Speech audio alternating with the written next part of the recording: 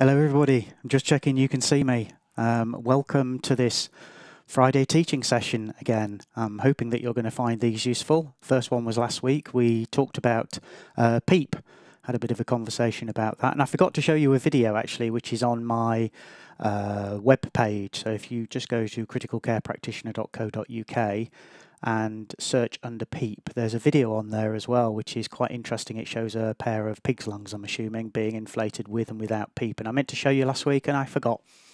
So that's my bad. So go and have a look at that. Welcome to the live stream. As I say, we are going to be doing this regularly, aiming for once a week on a Friday. Actually, next week's going to have to be on a Thursday because my shifts have been changed, so I'm going to have to work next Friday. But I'll let everybody know that it's a Thursday rather than a Friday. You might also want to take a chance to to have a look at my other resources. So you've got me on Twitter at CC Practitioner. You've got my podcasts, so if you go to iTunes and look for the Critical Care Practitioner podcasts, and I'm converting these into podcasts as well. You've also got my website, of course, which is criticalcarepractitioner.co.uk, as you can see there. And also, my courses are at criticalcarepractitioner.podia.com. And I want to let you know that within a couple of weeks from today, I'm going to be discounting the mechanical ventilation course again. It's currently running at £47. It's good value. There's lots of videos on there, lots of learning. But for 1 week only, I'm going to discount it to £27. So you might want to keep an eye out on that. If you go to the Podia page, you can sign up for my email letter and you'll be informed when that happens. The other thing I'm trying to do is build a Facebook group. So I've got a Facebook page, Critical Care Practitioner Facebook page, but I'm trying to build a group as well. The main reason being that I think it would be nice to talk to each other. Mike, is it in depth or just basic? I'll let you be the judge of that. The good news though, Mike, is if you buy it and you're not satisfied with the product, as long as you let me know within 14 days, I promise you I will refund your money. That's an absolute promise on my part. So if it's too basic for you, it's not that basic. There's quite a lot of detail in there, but it depends where you are, Mike. It depends where you are on your learning curve. But like I say, I will happily refund your money. Absolutely no questions asked. You don't need to give me a reason. You just say, I want a refund. That's fine. No offence caused, and we can get on with it. The links to today's conversation I've put in the chat as well, which I think you can see there. So by all means, go to Critical Care Skills with the Critical Care Practitioner, and it will get you as part of the group. And then eventually these conversations are going to move over to the group from the Facebook page. I'm going to move it over to there just to try and encourage people over that way so we can talk to each other. So what are we talking about this week? We are talking about peak and plateau pressure and why do we care? So the first thing that we need to understand is that the inspiratory part of the breath, for purposes of this discussion, has two phases: inspiration and inspiratory hold. And I think you can see from the diagram here that the pressure curve that you get on the ventilator, the first thing I've got to say, however, is that when we're talking about peak and plateau pressure, we're really talking about volume-controlled ventilation as opposed to pressure-controlled ventilation.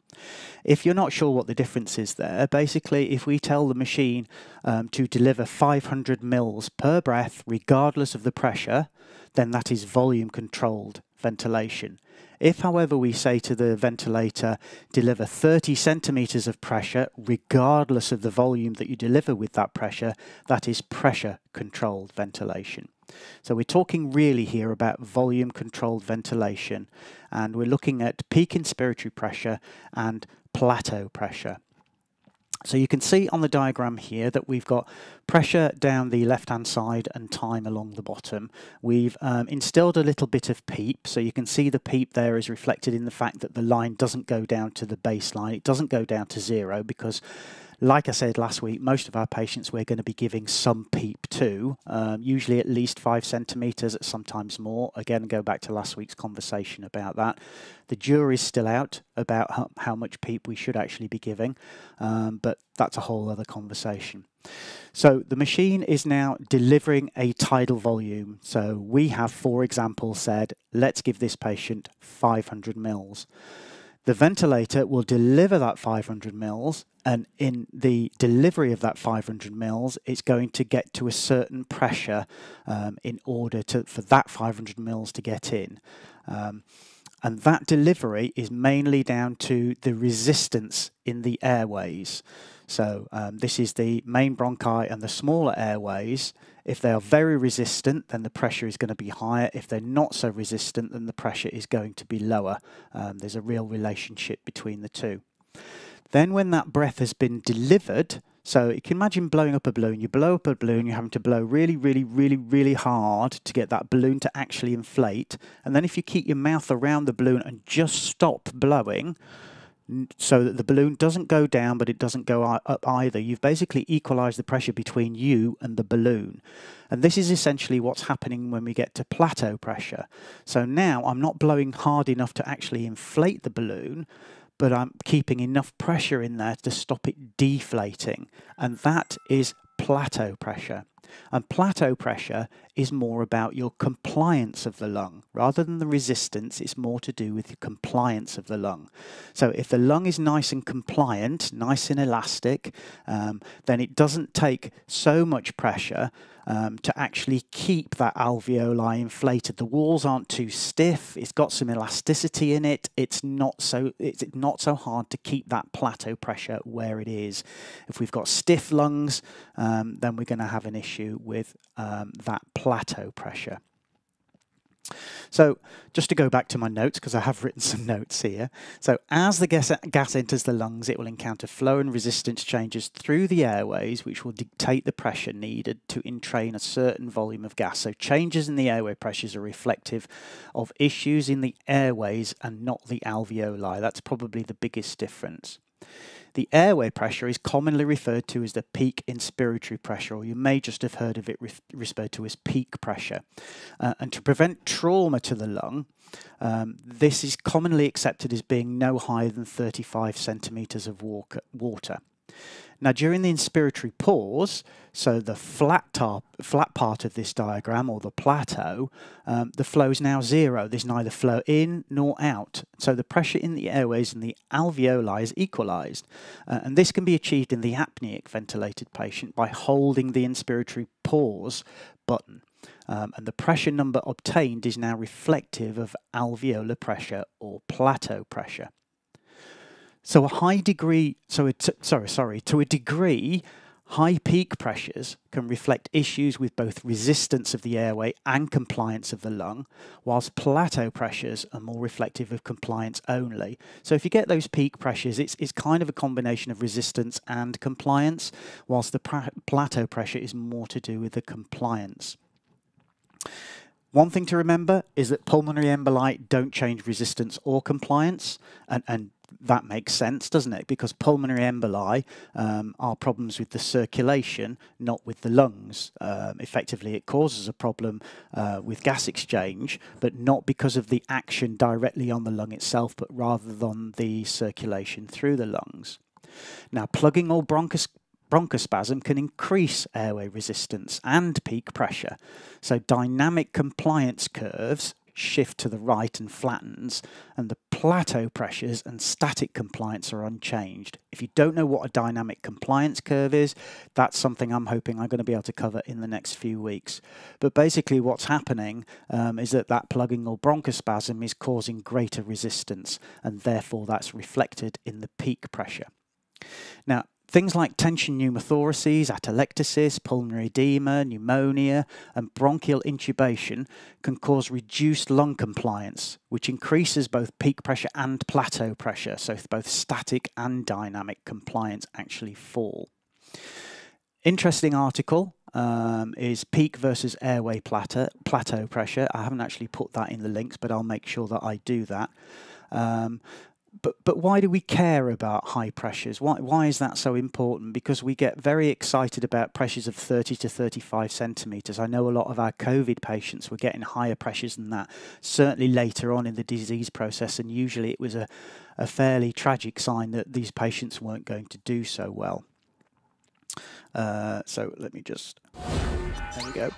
So why do we care? Well, barotrauma can result in acute lung injury, and this can lead to ARDS or air leak. So you get things like a pneumothorax or a pneumomediastinum. An excessive intrathoracic pressure may also result. Remember, it's not just the pressure in the lungs, we're actually causing more pressure in the chest itself as well. So this can have potential hemodynamic consequences. Again, remember last week we talked about PEEP.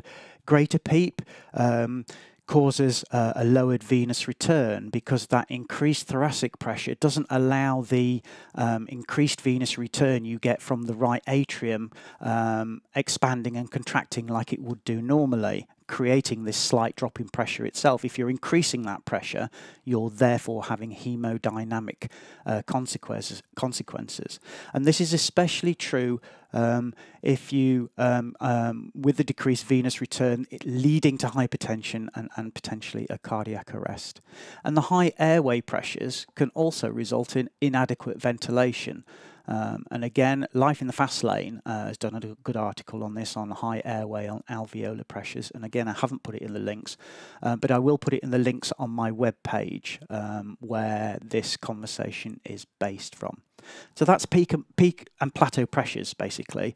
So a peak pressure indicative of a high resistance and possibly poor compliance. A plateau pressure is probably more compliance than resistance. High resistance, you're probably going to have a plug or a bronchospasm. Poor compliance could be due to the pathology within the lung, so ARDS or pneumonias, things like that. Okay. The other thing that caught my eye this week, because I'm trying to bring things up to you that catch my eye, was the Recovery RS trial. I'm a big one on Twitter. And the Recovery RS trial was a trial that my critical care unit played a part in. And this trial ran over some of the most difficult times of the COVID waves. And for me, that left a lot of bad memories. I don't know about you out there. So it's good to see something come out of it. So the trial was a study of CPAP, high-flow nasal oxygen and conventional oxygen therapy for patients with ARDS. And the primary outcome was a composite of tracheal intubation or mortality within 30 days. And this involved 1,272 patients. CPAP was compared with conventional oxygen therapy. And compared to that, it reduced the outcome of intubation or death within 30 days. So if you give someone CPAP rather than just normal oxygen therapy, you are going to reduce their outcome of intubation or death. There was no effect observed compared with conventional oxygen therapy with the use of high-flow nasal oxygen. So whilst it's important, I think, that we continue to use high-flow nasal oxygen, the study very much found that CPAP was the thing to use. However, what we've got to remember is patient comfort's quite important, and a lot of patients can only tolerate CPAP for very short periods of time. Some people can't tolerate it at all, and that's when we used to flip between CPAP and high-flow nasal oxygen. So just bear that in mind, okay? I've put the links to this in the chat. And I'll put the link to the review by my friends over at The Bottom Line. If you've not come across The Bottom Line, just type in The Bottom Line, and there's a lot of critical care studies that have been reviewed by a lot of my friends over there. So that's it. That's your free Friday 15 minutes for today. I hope it's been useful. If it has, give it a thumbs up and a like, depending where you are. I'm on Twitter, I'm on Twitch, I'm on YouTube, and I'm on Facebook, so I'm all over the place. I hope it's helpful. Let me know what you think, what topics you might want to be covered. I know several people have talked about things like ABGs and ECGs. They're a little bit tough to cover in 15 minutes, but maybe I can cover small parts of them in 15 minutes. Thank you, Yvette. That's absolutely fine. I'm glad you found it useful. And next Thursday, I'll let you know what the topic pretty soon. Not absolutely sure what it is at the moment, but hopefully I will see you next Thursday. Keep an eye out. Like I say, all those resources you can go to. I'm all over the place. This will be produced as a podcast as well. And thank you, Lauren. That's great. Sunderland North East. Claire, no problem. I'll say goodbye now, and I'll see you next